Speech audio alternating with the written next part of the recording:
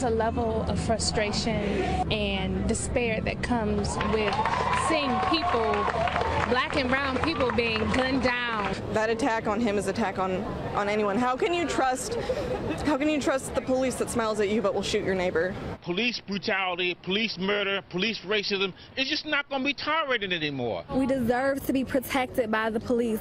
Black men do not deserve to be targeted and gunned down. Every time it happens, you want to hope that it's the last time, but then it's not. How do I feel comfortable knowing the people who are supposed to serve and protect are the same ones that are brutalizing you? Welcome back to The Ed Show. Protesters across the country joined the residents of Ferguson, Missouri, to express their frustration Thursday over the police-involved shooting death of Michael Brown. This latest instance of police brutality has renewed the focus on law enforcement policies that target African-American and minority men and women. One of the most notable is the NYPD's controversial Stop and Frisk policy. The New York Times Op Doc series spoke with one man who said he was stopped over 60 times before his 18th birthday.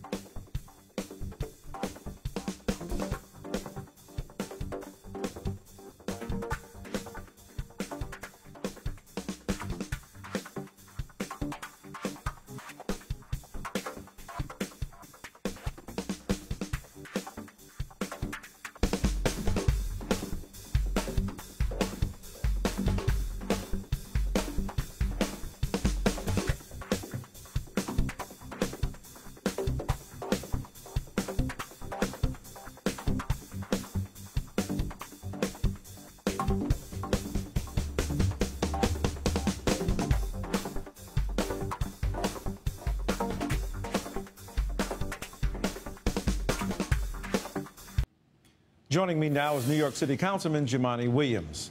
Thank you for joining us here tonight. Thanks for having me. So has the death of Michael Brown moved the conversation at all on police brutality? I think the death of Michael Brown in Ferguson and Eric Gardner in Staten Island, and I want to give a shout out to Debbie Rose, my colleague over there, who's doing a great job, is at least bringing it to light. The problem is, I think there are three things that we have to deal with in all of this, whether it's stop, question, and frisk, whether it's broken windows theory. Fundamentally, we have to acknowledge there's a problem with the way we police people based on race and class. We have to deal with discretion of officers, and we have to deal with accountability, which is basically nil when it comes to shooting unarmed, particularly black men. And if we don't deal with those three things, honestly, any theory you put on top of that is going to fall into historical patterns. Right. So we spend time fighting the abuse of stop, question, and frisk. Now people are dealing with broken windows theory. But you do all of that, and if you don't deal with the cultural shift that needs to happen, then you can put the best police policy on top of that, we're going to fall into historical patterns. And I'm really hoping, like in the 60s, the advent of television really showed us what was happening. And now, with the advent of the cell phone video, I think the same thing is happening now. And I think it's hard for people to ignore that race and class is an issue here. And if you ignore it, it's a problem. And I think even in New York City, there's still a reluctance to say that. And if you don't validate people's experience, how do you take the next step forward? That's a very good point. Sherlyn Eiffel, who is the head of the NAACP Legal and Defense Fund, suggests that there's a culture that we have to deal with here that pervades police departments across America. So do you see a relationship between that culture to which she refers and the over-policing of minority communities? Oh, 100%. And we have, just throughout the nation's history, have over-policed black and brown communities, and we try to use excuses to do so. But you look at what broken window theories go after, and I don't actually, the theory itself makes sense, but again, it's the application. So between 2008 and 2011, per year in Park Slope, let's say, where you have 8, 9, 10 a year people getting summons for bicycles, primarily white neighborhood.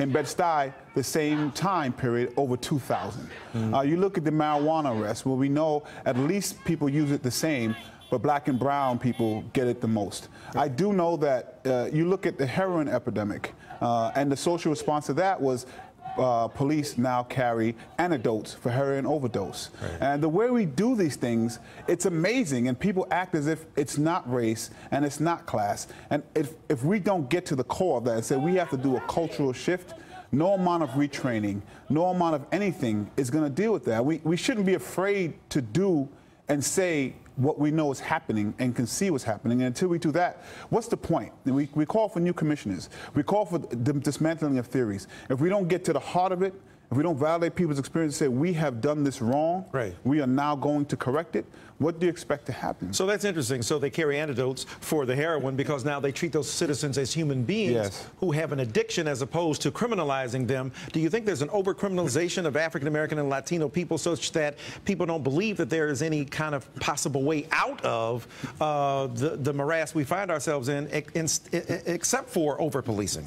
So we, even with the violence model, and I've said it before, when the violence was of a different complexion, the elite at that time said, well, these people need jobs, they need education. And so all the programs that came out were to give people jobs and education. Right. And when it happened to us, as Dr. Muhammad says from the Schomburg, they said, the social elite said they're victims of their own self-destruction. Right. They're killing each other as animals. And that same thing didn't happen here. So I'm happy to say that at least Mayor de Blasio took a lot of the recommendations from the Gun Violence Task Force, our co-chair, and Melissa Margarito, and we're actually moving that direction.